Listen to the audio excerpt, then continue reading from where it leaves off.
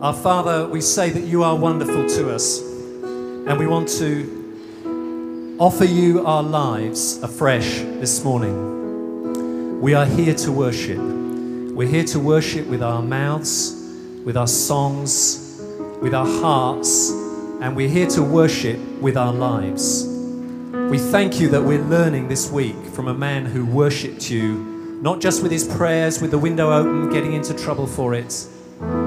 We're here to learn from a character who worshipped you with all of his life, day by day. We pray that our sacrifice of praise and worship to you would be from all of us to you. We offer you that dedication and devotion in Jesus' name.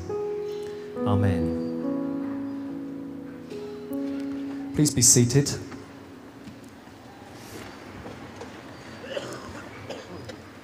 We're going to, for our prayer focus this morning, as the funeral of Pope John Paul II takes place virtually as we speak, I'm going to ask you to join me for a few moments in praying for that whole situation and for the Roman Catholic Church. But first of all, I'd like to share with you a letter that has been sent, which we initiated during Spring Harvest last week, which has been sent from the Spring Harvest leadership team and signed by thousands of Spring Harvest guests from both Minehead and Skegness during the previous Spring Harvest break.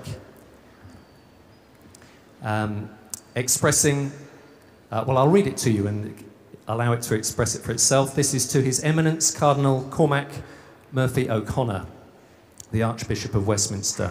Dear Cardinal, this letter comes to you signed by Christians of many denominations gathered together at the Spring Harvest celebration at Minehead in Somerset and at Skegness in Lincolnshire. We were saddened by news of the death of Pope John Paul II. We are writing to express our gratitude to God for his life and witness, as well as to pay tribute to the huge impact he has made, not only on the Catholic Church, but the whole world over the last 26 years of Christ-like service. We have prayed for you personally, as well as for the entire Catholic community here in the UK and around the world, that you will know God's comfort and strength as you mourn the loss of such a dynamic global leader. Be assured of our ongoing prayers that God will also grant you his wisdom as together you begin the process of choosing a successor. Let's join together, shall we, in reinforcing what that letter says and those prayers.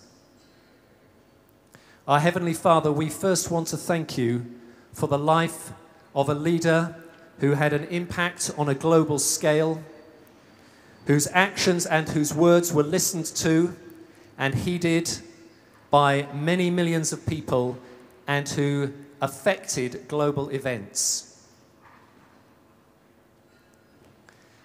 We want to pray for Cardinal Cormac Murphy O'Connor, and we want to pray for our brothers and sisters in the Catholic community, both here in the UK and throughout the world, that you would encourage and strengthen them at this time.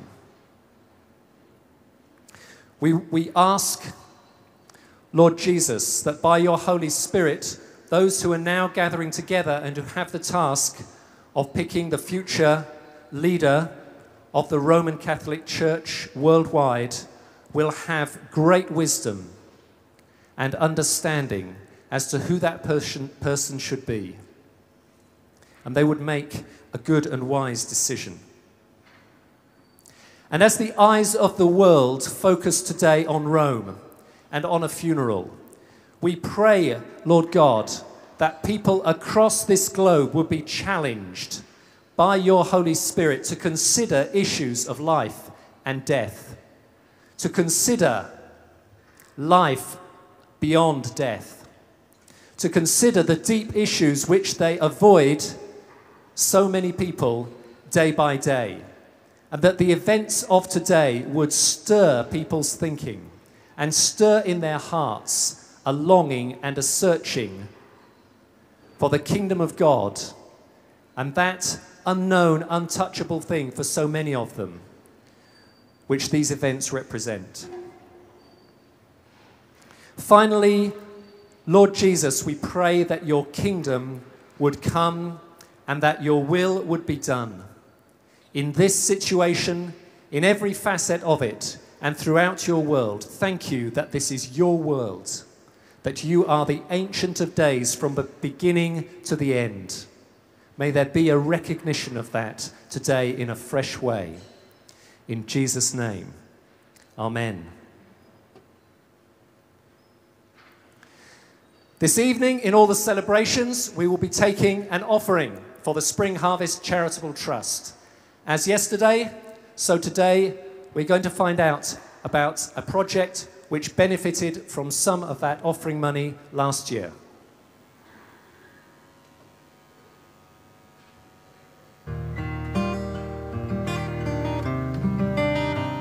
Last year, the generous giving of Spring Harvest guests enabled gifts to be given to more than 200 projects in the UK and overseas. We want to tell you about some of the projects that received money from the offering. Projects like Soul in the City. The project relied on local heroes such as Armand, Tanya and Heidi, who helped coordinate this major event, which brought together 20,000 Christians for a fortnight of evangelistic and community events on the streets of London. Soul in the City was wonderful because so many people came across different denominations and different cultures together in London to impact the city, impact their communities. At my local church, we helped coordinate the projects that were happening in Northfield, Hanwell and Central Ealing. With the local churches and the youth delegates, we came, we cleaned, we scrubbed, we painted, we laughed, we sang, and generally over the 2 weeks we tried to invest into the lives of people within Ealing. I was based here in Althorn Park where we held Kids Days events, just inviting kids from around this area to come and get joined in with what we were doing. I partnered up with Tanya to do some local events during the 2 weeks with a gospel choir and just hosting some concerts here for West London wide. The 2 weeks that we were on the project, we were able to invite them to come and just hear the gospel in a relevant manner, which is through music, hip-hop and dance. I think it's left a long-lasting impression that the church isn't just a place behind walls, but it is prepared to come out and be real and be relevant. Just seeing them enjoying themselves, seeing them getting involved with people who they've not met before was a great joy for me. It's been an awesome experience just being able to engage with the local community and just understanding the needs and being able to just be Christ in the community. But heroes come from the strangest places. Chances are you won't see their faces. Soul in the City continues. It continues into 2005 and beyond because the churches in London are saying, and the young people are saying, we want this to continue, we want to impact our communities more, and we're going to see the church rise to touch people with the love of Jesus. We really want to thank you, Spring Harvest, for the money that you have given to make Soul in the City happen. Money from the Spring Harvest offering this year will go to fund projects like these. Projects where your giving can change lives. Places where local heroes are trying to sing the Lord's song in their own strange land. Be a hero in the dark.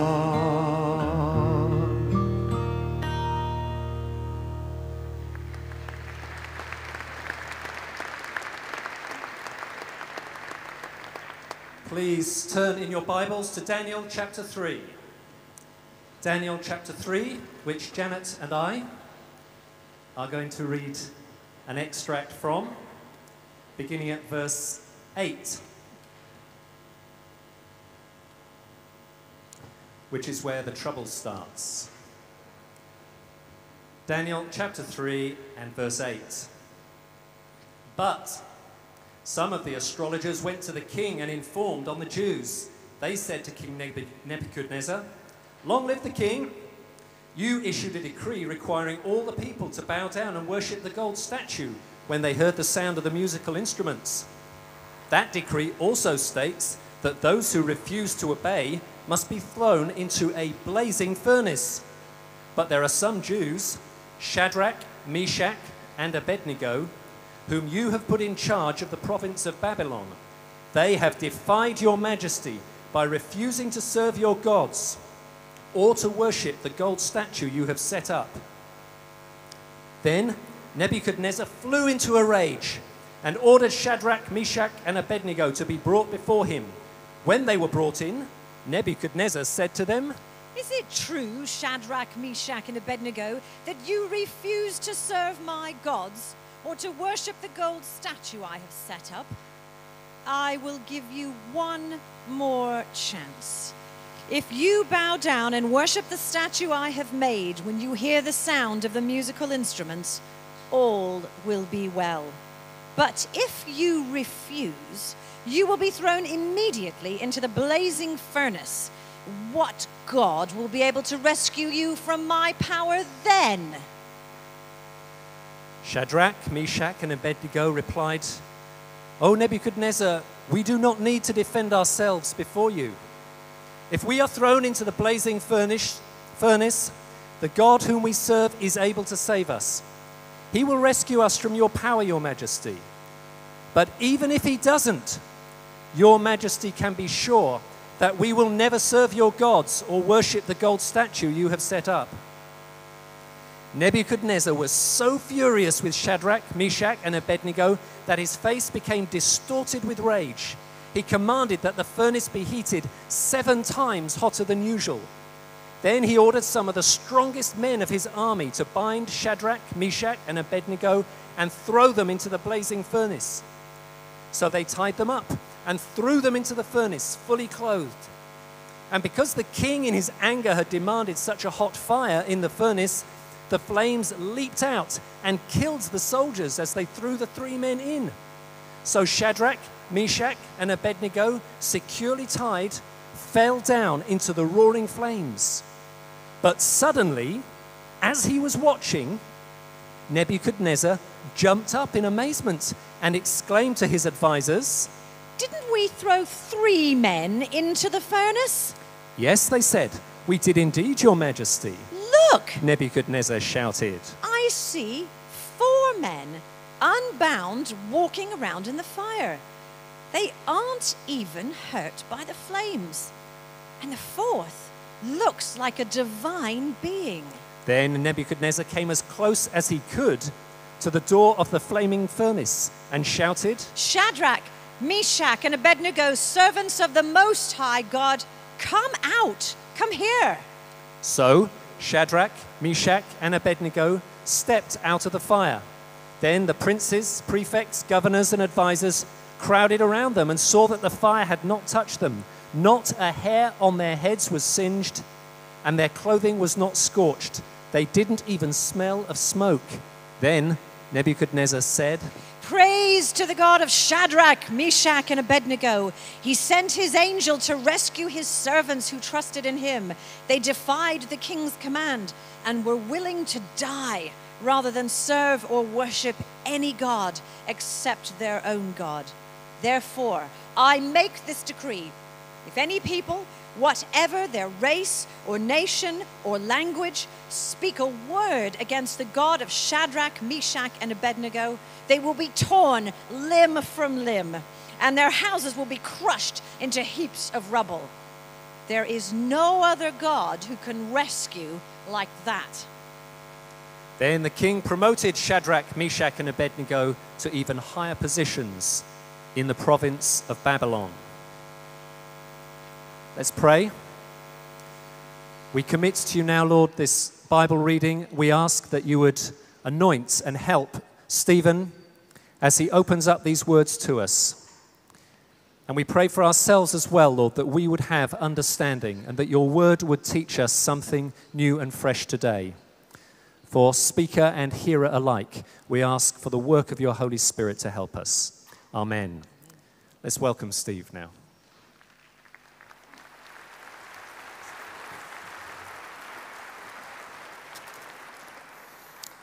Well, good morning. You certainly can't say that the weather's not apocalyptic, can you, here at Skegness? Well, I hope you're enjoying this week of Bible teaching in Daniel and Acts, and you're enjoying these Bible studies each morning in the book of Daniel. I'm particularly grateful for the way the Bible reading was read this morning. Stephen playing the part of the narrator, my wife playing the part of the psychotic dictator.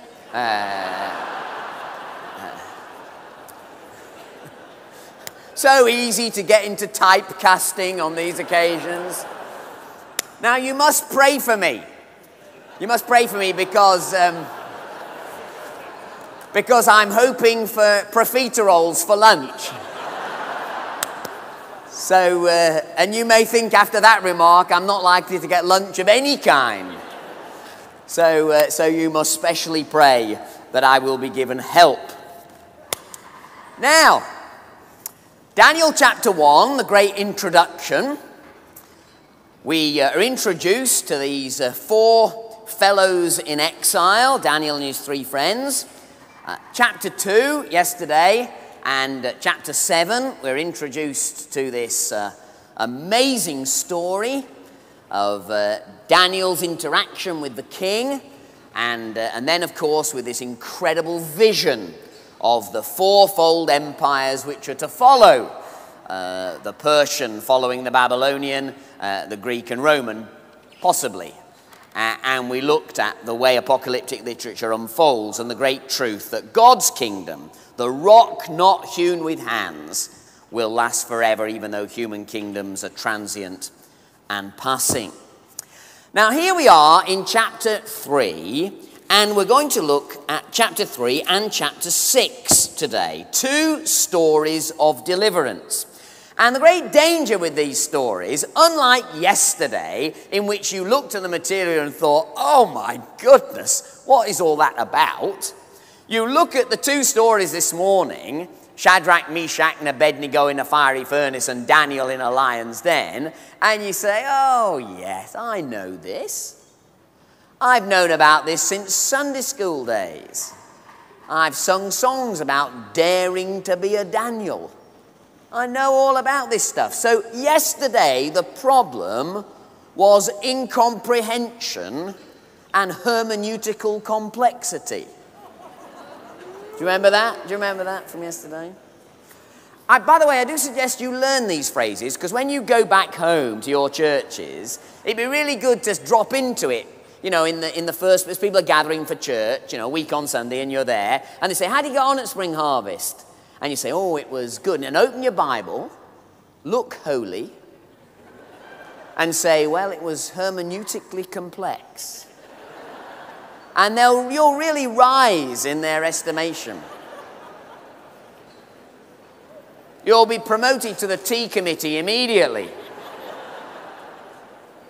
So yesterday is hermeneutically complex, but today the problem is not complexity. The problem is familiarity and simplicity. Everybody knows the story. So what is there to preach about? You know, I can deal with the whole thing in 30 seconds.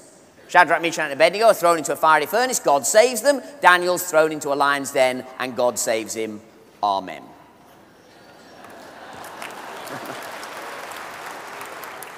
Don't think you get away so lightly and so easily.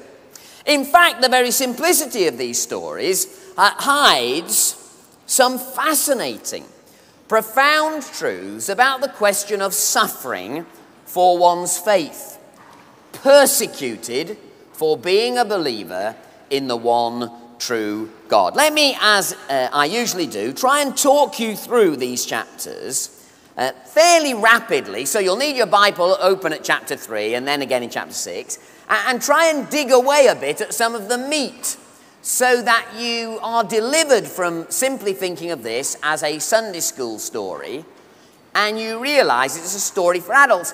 And anyway, why on earth these two stories are considered suitable for children, I have no idea. When was the last time you sat up late at night reading your young child a bedtime story, saying, now let me tell you a little story about people being burned alive.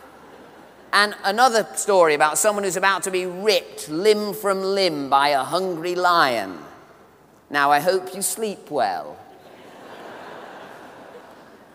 By what madness are these two stories Sunday school stories anyway?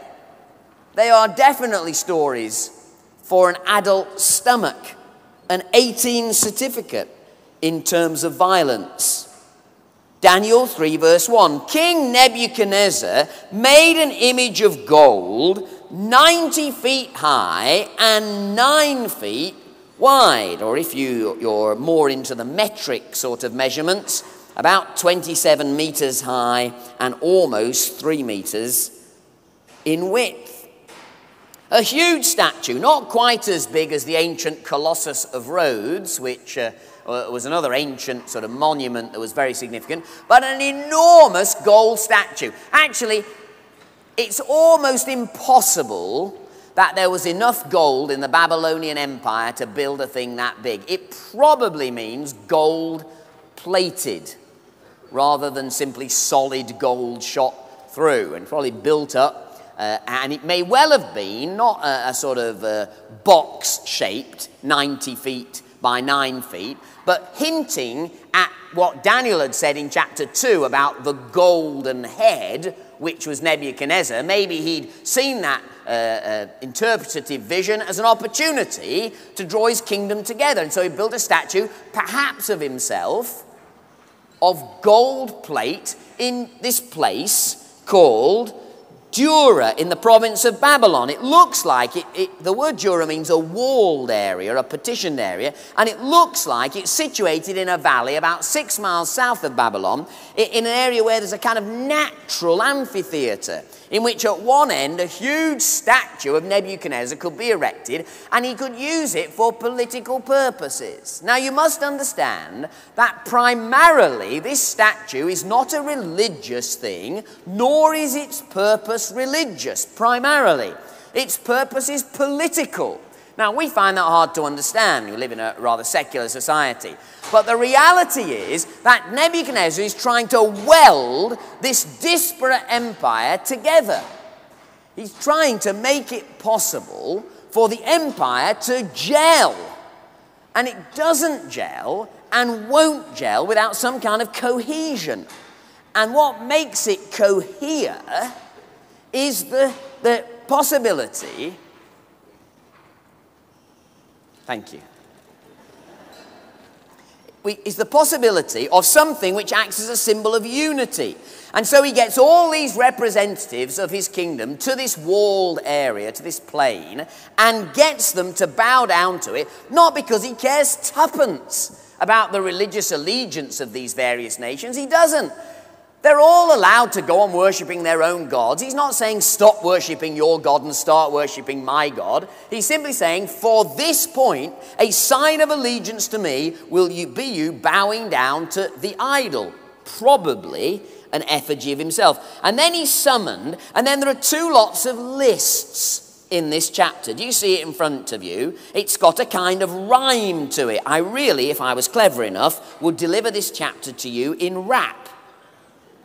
He summoned the satraps, prefects, governors, advisors, treasurers, judges, magistrates, and so on. It's deliberately rhythmic. Dignitaries and officials from around the ancient world. They all gathered together on this plain, and the herald shouted loudly, verse 4, this is what you're supposed to do, bow down. And then you get into this other rap section. And as soon as you hear the sound of the horn and the flute and the zither and the lyre and the harp and the bagpipes, for you Scots, and all kinds of music, you must fall down and worship the image of gold that King Nebuchadnezzar has set up. And whoever doesn't fall down and worship will immediately be thrown into the blazing furnace. So what you've got here is the writer having a bit of fun with us. There's deliberate literary humour here. There's this dirty great statue of Nebuchadnezzar, and the writer is setting us up for a confrontation that has its humorous moments. It's interesting, Isaiah has a very similar passage about the humour of the fact you make your idols from wood and you worship them, but the rest that's left over you put on the fire and burn. What's wrong with you? Can't you see how stupid that all is? And there's a kind of Jewish humour here, at which you're all supposed to be sort of chortling merrily about this. Ho, ho, ho, all this list of people and all these musical instruments. There's a distinct absence of chortling. Stewards, can we do something about this? It'd be enormously helpful if, for people's concentration values, if you could find out what that is and do something about it. But do it in a gentle, Daniel way. Not in a Nebuchadnezzar way. That will be enormously helpful. And so you're supposed to get the impression that this is humorous, that this is funny, and that what's happening is setting us up for this confrontation. It's as if God laughs in derision at such things. Now, why aren't you laughing? Well, because one of the main characteristics of Jewish humour is that it isn't funny. Actually, I must be careful. I'm the chairman of an organisation, a council of reference for an organisation called Jews for Jesus. I love mixing with Jewish people. They are a very funny bunch and laugh a lot, and I love being with them. But it's hard for the Gentile mind to get behind the humour of the Hebrew here. And so you must do your very best to get into the Hebrew humour if you can. So all the excitement of this is building as the dramatic tension rises. Therefore, as soon as they heard the sound, this is verse 7, of the horn, the flute, the zither, the lyre, the harp, blah, blah, blah, all the peoples, nations, and men of every language. Now, they weren't all there, obviously, in the plain, but their representatives were there. They are to bow down and worship the image of gold that the king has set up. And then verse 8 introduces the dramatic tension in this story by reminding us that, oh, just wait a minute. There are at least 3 people, plus Daniel, who won't be able to enter into this because their allegiance will be divided. This might be a political gesture of bowing down to this statue, but for them it has significant religious overtones. What's going on in this chapter is very important. It is oppression from the state which is unintentional. Whereas in a moment in Daniel 6, we'll have oppression from the state which is intentional. Now, most of us are likely to have pressure and persecution at the moment in Britain and the Western world from a state where it is unintentional pressure. The state, for example, may choose to pass a law against religious hatred. It may be a law that's good, it may be a law that's bad. The law is not designed to hurt the Christian church, but it may by implication make our life more difficult. And it's very interesting that as our state and the state in the Western world develops, there are all sorts of situations in which the state can choose to ask for allegiance to itself in such a way that Christians are not able to comply with its demands. And I do need to say to you that there are many signs in the Western world that with the last years having a focus on the war against terrorism, the world in the West is moving in the direction away from civil liberties and freedom towards the state requiring compliance in ever more arduous ways. And the day is coming in our own nation and in the West in general when it is quite likely that one of the unintentional consequences will be that Christians will be put in a position where they cannot obey the state. And for some of us, for the first time in our lives, we will be faced with the need for civil disobedience. Now, I believe that day is probably coming.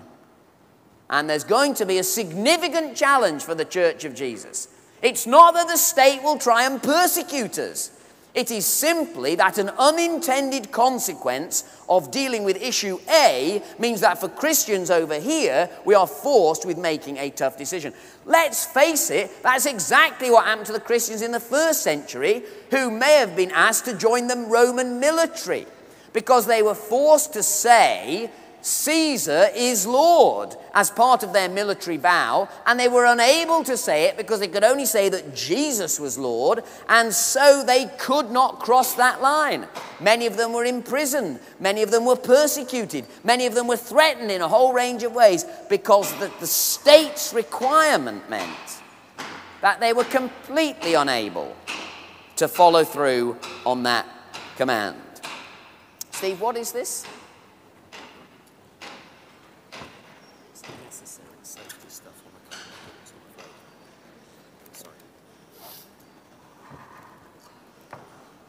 It was just, Steve was just telling me it was the Lord trying to get our attention.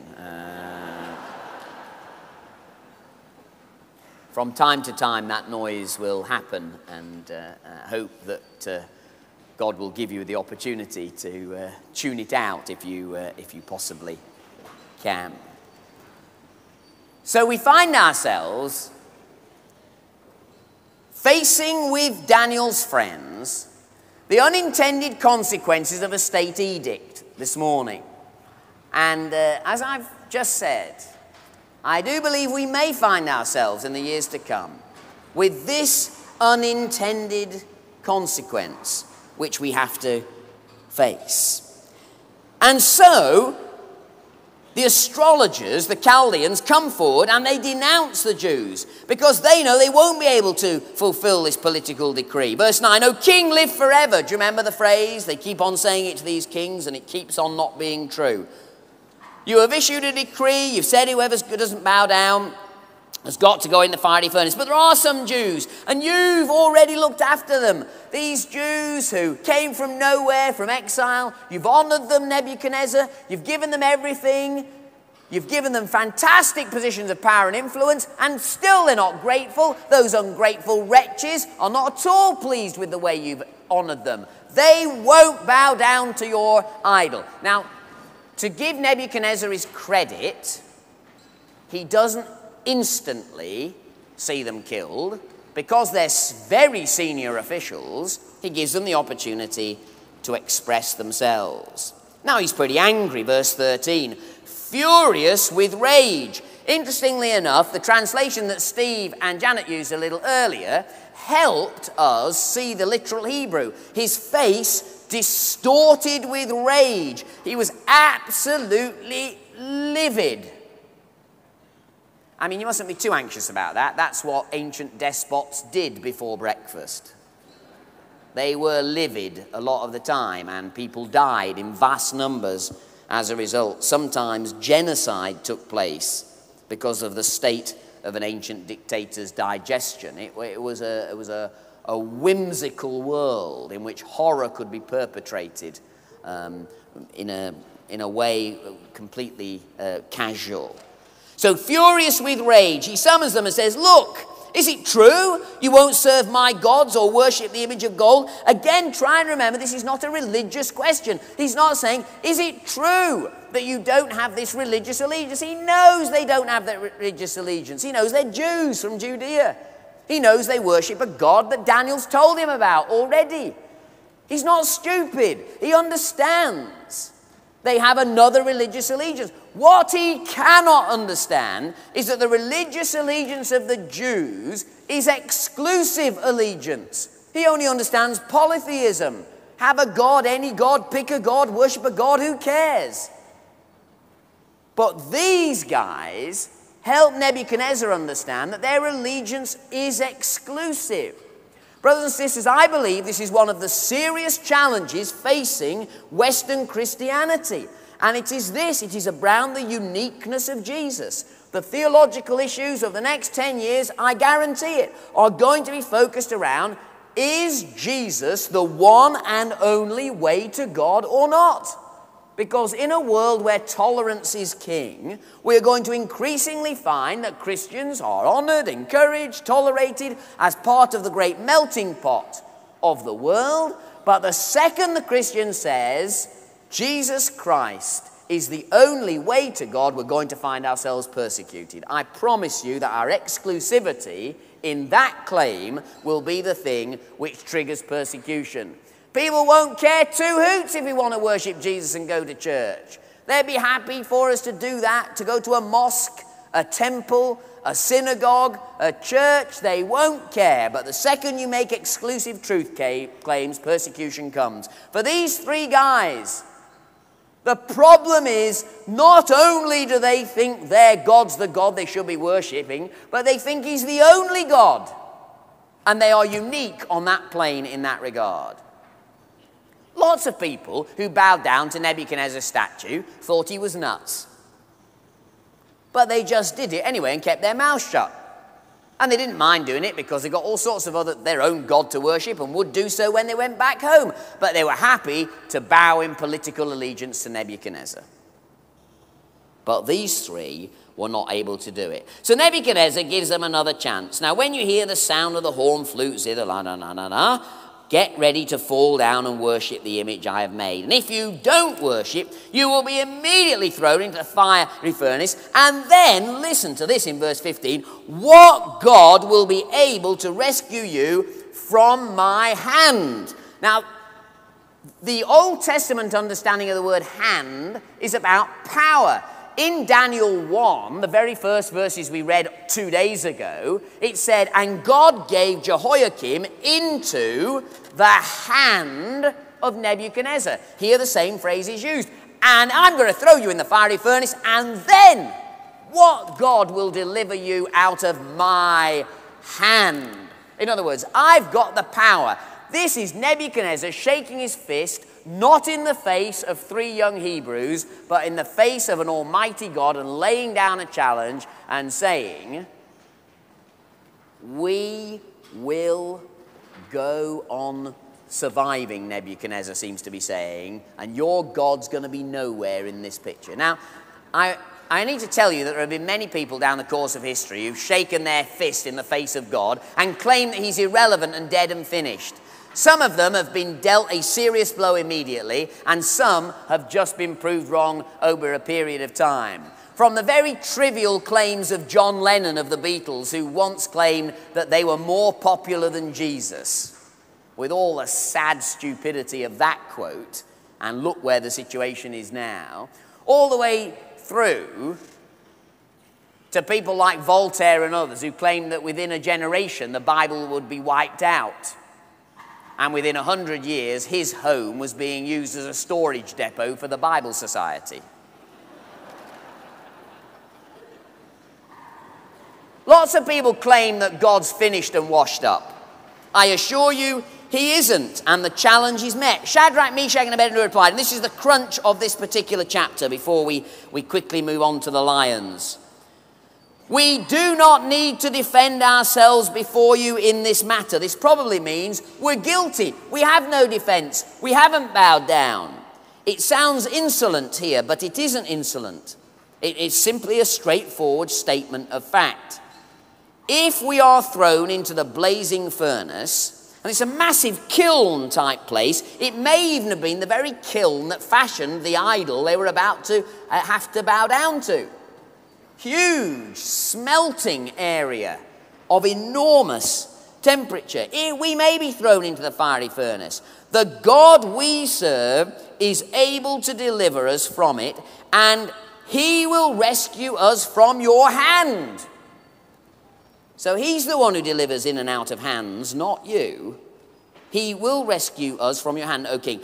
But even if he does not, we want you to know, O king, we will not serve your gods or worship the image you have set up. So there. That bit's not in the Hebrew Bible, the end bit. This is courage in the face of persecution. And the story goes on, as you know. I haven't got time to deal with this because I need to get into the lions for a minute, or more accurately, out of the lions. This is the classic persecution tale of deliverance, a wonderful success story. You know how it goes? God will rescue us, and even if he doesn't, we're not going to bow the knee to your statue. Nebuchadnezzar, face distorted with rage, wraps them all up in their proper pompous vestments, as the passage says, gets his strongest men. He's not going to see them rescued at the last minute, bound with strong ropes, have them thrown into the fire 7 times hotter than ever. The blokes who throw them in are killed, it's so hot. They're thrown in. Suddenly Nebuchadnezzar in his shock looks him, what's going on? Didn't I throw 3 men in there? Yes, now there are 4. One of them looks like a son of God. Well, we're not sure who this was. Was it a pre-incarnate vision of Jesus? Was it something called a theophany, God himself turning up in the furnace? Some people have even said it was Daniel. Actually, I don't think it was Daniel. I don't know where Daniel was in this chapter. It's a bit of an oddity. He may have been on holiday. He may have been doing foreign service for the king. He may have been, as the book later tells us, sick, ill, unable to be at this celebration. Maybe he was so senior he didn't need to be at it. Who knows? But he's not here in this story. It's almost certainly either an angel or some kind of divine representation. And they emerged unsinged. Their hair doesn't even smell smoky. Their clothes aren't even smouldering in any way. It's a fabulous, fantastic deliverance. And Nebuchadnezzar is absolutely thrilled. Praise be to God. They trusted him. He set them free. It's fantastic. And then he says, verse 29, I decree that every nation or anybody who says anything about Shadrach, Meshach, and Abednego shall be cut to pieces and their houses turned into piles of rubble. Now listen, this is classic Nebuchadnezzar. He can't say anything without threatening to kill somebody. I mean, that is what it is. Praise God or I'll kill you. Please hand me that book or I'll murder you. I mean, this was Nebuchadnezzar. This is the way he spoke to people. He couldn't either praise or condemn without threatening to kill you and turn your house into rubble. It got a bit boring after a while. How are you, O king? I know, yeah, if I say anything wrong, you're going to kill me and turn my house into rubble. Let's just skip that bit. And so he's so thrilled, he goes over the top as usual and says, everybody everywhere must know this is great, what a great God has come. So what should we be like in the face of pressure? Well, we should accept a miracle with gratitude, but we should accept the absence of a miracle with fortitude. Brothers and sisters, some of you, and you're clear about this morning, need a miracle of deliverance. You feel as if you're in a fiery furnace, metaphorically, and you need delivering. And you want to be set free, and for some of you, a great miracle will occur, and there'll be an answer, chains will be snapped, circumstances change, you'll be set free. But for others of you, Hebrews 11's description of this kinds of incident will be true. Some people did not escape the fiery furnace. Some were eaten by lions. Some were martyred for their faith. The key in this passage is not you pray a prayer and are strong enough and God will always deliver you. That's not what this passage teaches. What the passage teaches is this. We will not bow down. We will not compromise. We will not give up on our Christian faith. We will not do something that we know is wrong, and we will be rescued by the living God. And even if he doesn't rescue us, we're still not going to bow down to God. God is still going to be worth following, even if he doesn't answer my prayer, even if I stay sick and don't get well, even if I'm not delivered from the fiery furnace, even if the lions eat me, even if my life ends, even if there isn't a simplistic answer to prayer, even if nothing seems to go right, God is still God and worth loving and following. Even if he doesn't answer my prayer, he's still God. Now, isn't that's faith. That's a deep, mature level of faith. That is faith in the raw. And so we see these men resisting the unintentional consequences of a bad law. We ourselves in the West will be faced with this, I am sure. But in Daniel 6, do turn over to Daniel 6, you see direct, aggressive persecution. I've really got about 10 minutes to deal with this, so just hang in there. Let me just say this to you, though. There's quite a distinction between these passages. In chapter 6, with Daniel, you've got direct racism, a hatred of the Babylonians for the Jews. You've got jealousy of Daniel's high position. And you've got a full frontal persecution, religious attack. They can't get him on grounds of character, Daniel 6 says. They can only get him on the grounds of obedience and observance of the law of his God. Now, we haven't got time to look at that, but you'll see that if you read those early chapters. do try to get things in perspective this morning, if you will. I'm sure that where you are in your place of work or in your family or in your home, and if you're mocked for your faith or teased for it, that's tough. And I don't want in any way to ridicule or minimize that. But the theme of today at Spring Harvest is persecution. And we must bear in mind today, please spare a thought for these 200 million believers worldwide who are persecuted for their faith. Do spare a thought for that. Because the truth is that for most of us, the fiery furnace and the lion's den do not await us if we follow our God into wherever he leads us.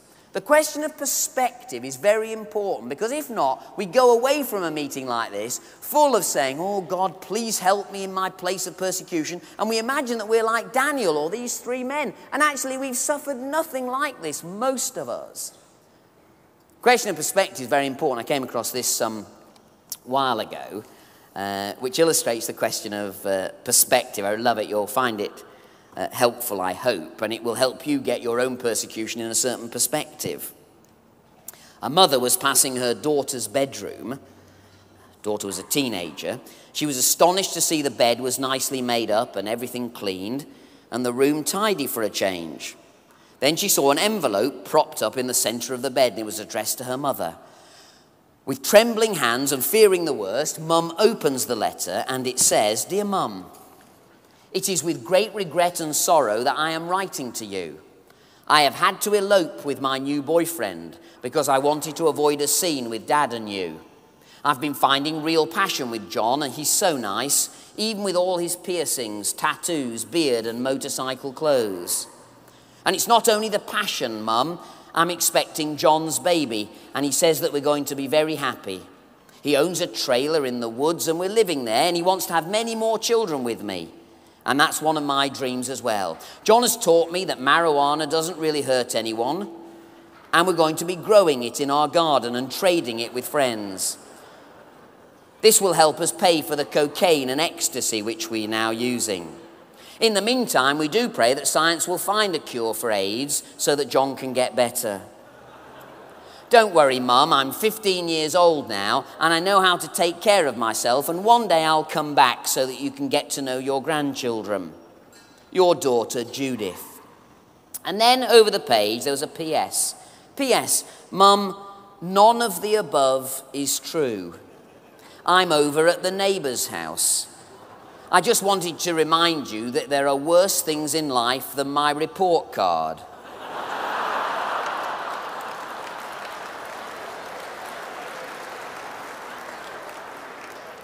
Which is in my desk drawer. I love you. Call me when it's safe to come home.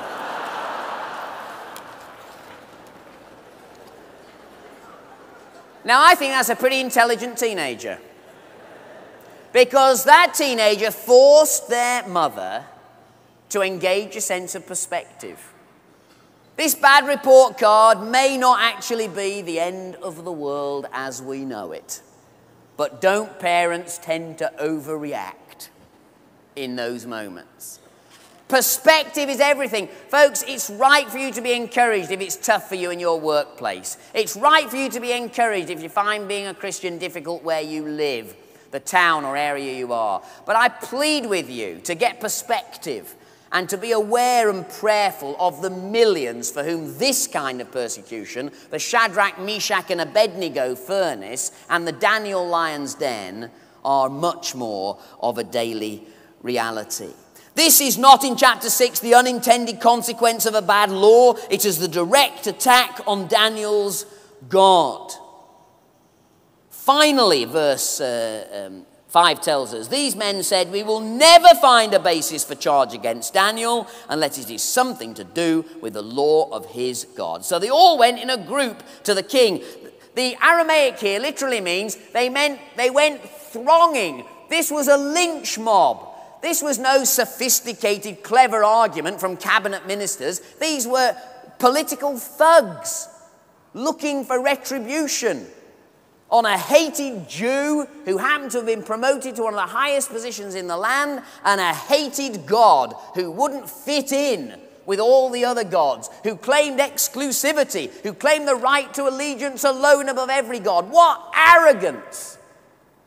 We're fed up with this. How can we deal with it? Let's get rid of Daniel's God. So they say, let's pass a law of the Medes and the Persians, which was a kind of law beyond which there was no appeal. There was, the normal law courts, and then the House of Lords, and then the European Court of Appeal. There was no law higher than the law of the Medes and the Persians. And Darius, who's in his 60s now, ascending to the throne, and Daniel's an old man by this stage. Darius is fairly new to the throne, trying to cement the empire together. They come and they flatter him and they say, why not have a law where people can only worship you for 1 month? Again, this is both a political and a religious act. Let's do this, Darius, because what it'll do is it'll make you look good, it will cement the empire, they can go back to worshipping their old gods after a month, but at least for a month, you can be clearly in the frame in the whole empire, like the Caesars in Roman times were, as a godlike figure. Won't this be fantastic? And the king, sensing the political benefit of this and being flattered by the fawning rabble, says, what a great idea. People worshipping me for a month. It's hard for it not to appeal to you, isn't it? Doesn't that appeal to you? People worship me for a month. What a nice idea. It's like that little phrase. Have you read the book of Esther recently? They say to the king, Vashti's got rid of, and they say to the king, it's a lovely phrase in the Hebrew, they say to the king, we'd like to get together, king, if it's all right with you, the most gorgeous women in the land, and give them 6 months of beauty treatment and teach them lots of different sexual activities and tricks so they're right ready for you. And we'd like to get all these beautiful women together just for you. What do you think? And the Hebrew says, with some irony, and the king said, I think that's quite a good idea. Oh, really? What a surprise. And so they say to Darius, why don't people worship just you for a month? Oh, now there's a thought. People could just worship me for a month. What a good idea. So he signs it. The king is duped by the lynch mob. And suddenly, it's going to dawn on him what a stupid move it is, because he likes Daniel, and Daniel's very useful in the kingdom, setting up all these satraps and getting the kingdom organized. So the lynch mob now pop round to Dan's place, where he is as normal 3 times a day, praying with his head out the window for everybody to see. What would you have done if you'd have been Daniel? I'd have said, oh boy, things aren't looking good for the worship of the one true God. I'm still going to pray 3 times a day, but I'm going to close the window.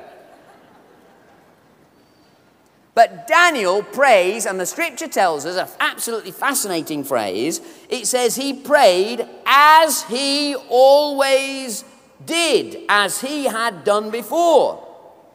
Some of us want the deliverance of Daniel in the lion's den, but we're not prepared for the discipline of praying 3 times a day. Or to put it another way, we always want the miracles, but we're not prepared for the spiritual walk that often precedes it. Folks, Daniel prayed and had the courage to pray in the face of this edict. Why? Because he'd cultivated the habit of prayer. You will find it much easier as a Christian to sense God in the darkness if you have walked with him properly in the light. If we will cultivate habits of prayerfulness and spirituality in the light moments, then when it's really dark, we'll already have cultivated the habit of the presence of God. But far too many of us Christians wait until trouble strikes, and then we seek God, and we wonder why we can't sense him. It is because Daniel had cultivated the habit of obedience that he is able to walk in obedience and continue to treasure that act of obedience. He continued to pray. I call on myself, on you, on us, to cultivate habits of prayerful obedience in the good times, so that in the crisis we'll still be able to have the courage of our convictions. So he prays. And they rush back, this little lynch mob, had quite a busy day, rushing from the king, then back to the king and say, by the way, O king, a rather funny thing's happened as a result of your law. Daniel seems to have transgressed it. Now, who'd have thought? The king suddenly realizes he's been conned, gets all his best lawyers on the case. No one seems to come up with an ability to get round this law, which cannot be broken, and so with great regret, he throws Daniel into the cave, seals it, and says, I hope your God's able to deliver you. Not much faith there, but he goes home and he panics, and he can't sleep, and he refuses to have entertainment brought to him, which may have been food or concubines. It's very difficult from the Aramaic word to know exactly what is thought of here, but he has a restless night. And then he comes back in the morning, and he says, Daniel, has your God been able to deliver you from the mouth of the lions? And then the two most important words of this entire chapter follow. Daniel answered. Can you see why that's important? Because if Daniel hadn't answered, he'd have been dead. And so Daniel answered. He says, O king, I haven't done anything to do you wrong. He sort of puts the record straight. But an angel's come and closed the lions' mouths, and it wasn't because they'd had a very full supper the night before, because Darius, typical dictator, in his anger, throws all the people who brought this accusation with their wives and children, horrible, brutal, wicked act, into the lion's den, and they're all gobbled up immediately. So it's not that the lions weren't hungry, it's simply that a miracle occurs. And so Daniel is set free, and gloriously, wonderfully, even as an old man, he may have been in his 80s at this stage, he is wonderfully released to serve God another day. And Darius makes a similar proclamation to the one that Nebuchadnezzar has made, and only this time it's more positive, wanting to encourage everyone to worship and serve this God. And so the three boys and the elderly now Daniel find an opportunity in the face of persecution, one with the state unintentionally persecuting them, and one in a position where the state deliberately by its law confronts religiosity. In both cases, both groups stand firm for God, and in both cases they're delivered. But the reality is, whether they would have been delivered or not, you notice Daniel prays before he knows he's going to be delivered from the lions. He doesn't know God's going to work that miracle, but he still retains his faith. And the challenge for us is to have the faith of Shadrach, Meshach, and Abednego and of Daniel. And some of us will experience the miracle of the deliverance. The fiery furnace will not be our experience any longer. The lions' mouths will be shut. But for others of us, we will go through the Hebrews 11 experience, and persecution and pressure may come. Tragedy may strike. Difficulty may come. But we will not bow the knee. Or as the King James Version says of this, we are not careful how we answer you, Nebuchadnezzar. Threaten us all you want. We as the church in this nation will not bow the knee to the false gods of materialism and secularism. We will not compromise. There'll be no pluralism among us. We'll stick to the exclusive claims of Jesus Christ. The one true Yahweh God of Daniel and his friends is expressed in the one true Son of God, Jesus Christ, who ever lives and who never dies, and who is the only way to God, and is the God worth worshipping above others. Whether he answers our prayers or doesn't answer our prayers, he is Lord and King and ruler of all. Come back tomorrow for the end of the story.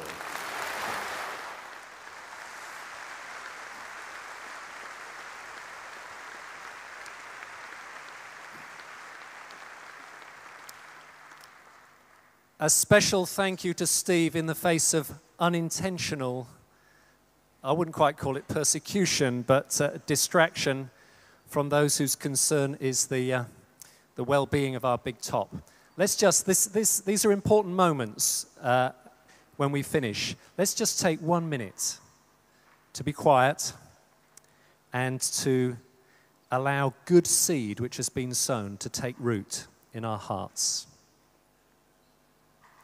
Just to remember those words about the pressures that we face, whether they are direct and intentional or unintentional, where we might face those from some political source, or whether it's something smaller in our workplace, even in our own home.